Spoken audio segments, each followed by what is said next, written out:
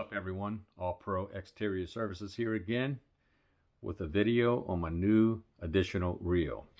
I decided to go with electric, not because I wanted electric, it's because the hand crank wouldn't work, because the reel with the hand crank and the space you need to wind the reel up is actually bigger than the electric. So I went with the electric because of my footprint. So I got that. The Hannay reel, it's a 1520-17-18 LT. It's rated for 3000 PSI, which is what I'm running. It also comes with a button, so you can mount your button on either side of the reel, which is nice. You also get the solenoid that comes with it. So I'm gonna mount this close to the reel. And then from the solenoid, they recommend a 6-gauge wire. I went to Lowe's, picked up, 8-footed wire, because I thought I had some, I didn't. And also bought a circuit breaker, 40 amp circuit breaker. So it's a manual circuit breaker, so you can actually turn it off and kill the power to the reel. And obviously I got my DN10 with the swivel from Russ Johnson, along with my hose finally.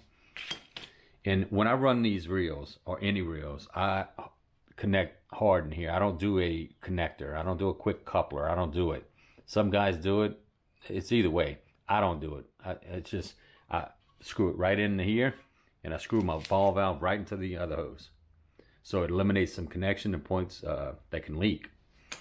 So that's kind of where we at with it. One other thing I wanted to note, I don't know if you guys know this or not, but this little circuit breaker came with a couple of lugs, which is kind of cool, and the screws.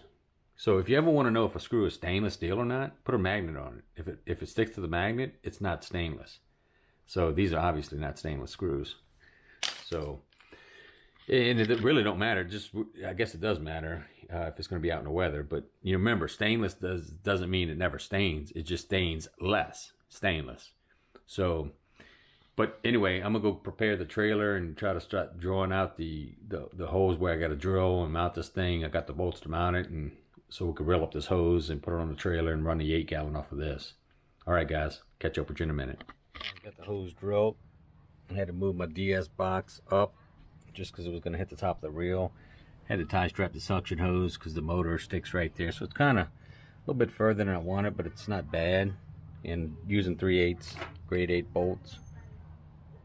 So I'm going to clean this up and mount it up here. And I'm going to mount the solenoid probably underneath here in this angle, somewhere close to the wiring, so I can just tap into it. So, and then I'll run my wiring there up to the battery and ground out on the chassis close to the reel. Not on the reel, but close to the reel. So let me get that set up and I'll get back with you in a second. But there's the reel, ready to roll, baby. I'm ready to put this thing to work. So anyway, get back with you in a second. Got the reel drilled out, got the solenoid mounted right here. Put some lock washers and all that good stuff on it. So of course I put marine grease on everything on my terminals to keep them from corroding. So as you can tell, we got a close fit here with the hose. There's a little breathing room, not much, but it's good. It's good. It's gonna look good. It looks good. I got it a little bit away from the unloader. That way I have room here to work on the unloader if I need to. So yeah. All right, let me get to hopping, and I'm gonna get this reel mounted with the 3/8 grade 8 bolts. Be back.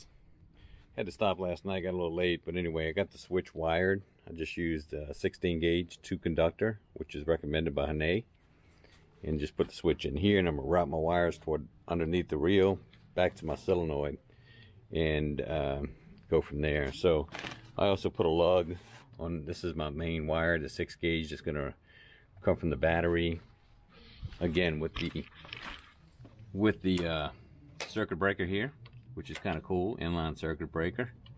So like 10 bucks on Amazon. So yeah, that's kind of nice. And I'm gonna run this side actually to the battery, obviously, but I'm waiting to do that last till I get the grounds hooked up and everything else. So I gotta run a ground, because you gotta ground the motor and you also have to ground the solenoid. So I'll just put a bolt somewhere and ground that out.